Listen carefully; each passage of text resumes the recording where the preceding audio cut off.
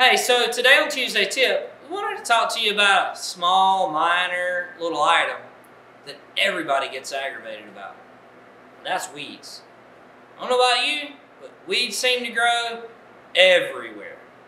They grow in the cracks in the concrete. I was at a place the other day and there was nothing around and there was a weed growing. It's amazing. These things can grow everywhere. And it's dry, hot Georgia weather, and weeds are still growing. The grass is brown, and the weeds are green. And so just wanted to talk to you a little bit about those weeds in your flower beds. A lot of people call us and they say, hey, we've got weeds in our flower beds. What's our best options? And so we always look at different things. And I know that there are different options of chemicals out there, and we can talk about the pros and the cons of chemicals, and we can also talk about, glyphosate, which is been sued, a chemical that's been out there that they're having major issues with. And so what are alternatives to the issue of weeds in the flower beds? And so I want to talk to you about a couple of those issues or options there that you could run into. So a lot of people call me and they want weed fabric in their flower beds. And we put weed fabric in clients' flower beds, but I can kind of give you an idea of the pros and cons behind weed fabric. And the weed fabric is a layer. It's a layer of plastic, a layer of material, whatever, that's in there that keeps the weeds from germinating. Okay? And when we have that grass that's under it, and we put that weed fabric on there, and then we put material on top of it, well, that keeps the weeds from growing through from the bottom. And that works for a number of years. However, you're putting an organic matter on top of your weed fabric. Your weed fabric may last 4, 5, 6 years. Well, that organic matter is going to decompose. So now you have material here that you got that weed fabric, and now you have material here that it only takes just a small amount of dirt for a weed to germinate. So if you get pine straw or mulch or something on top of that weed fabric, and it starts to biodegrade, which is what it's naturally going to do, then you're going to get weeds on top. I've been to a couple clients' houses over the years that the weeds on top of the weed fabric were so thick, we literally pulled the weed fabric up and rolled the weeds out because they had allowed mulch and pine straw to build up on that fabric, and over time we had weeds.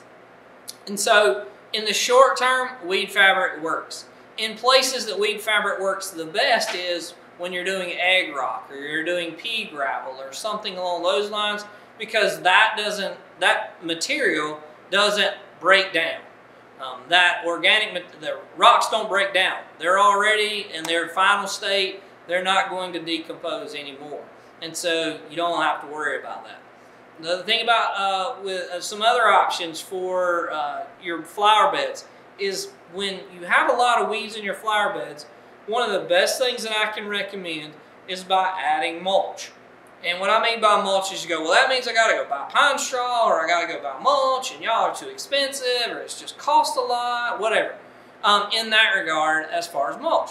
But what I really mean by mulch is, at my personal home, we have collected leaves and made flower beds with leaves.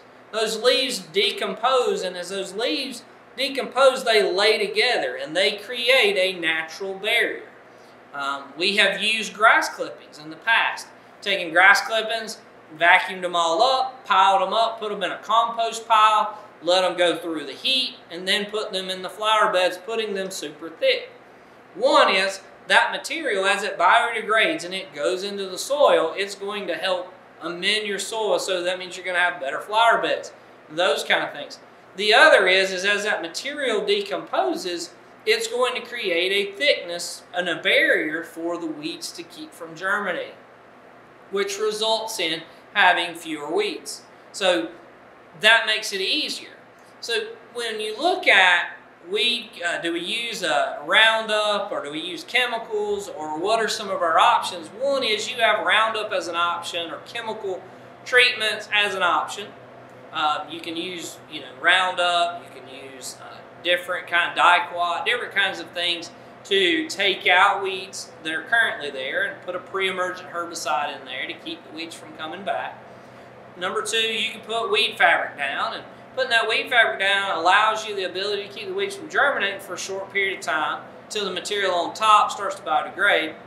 And then 3 is you can use some natural ways of doing that, and some of the natural ways are by using your clippings, by using mulch, by using straw, those kind of things to build up that barrier to keep those weed seeds from germinating.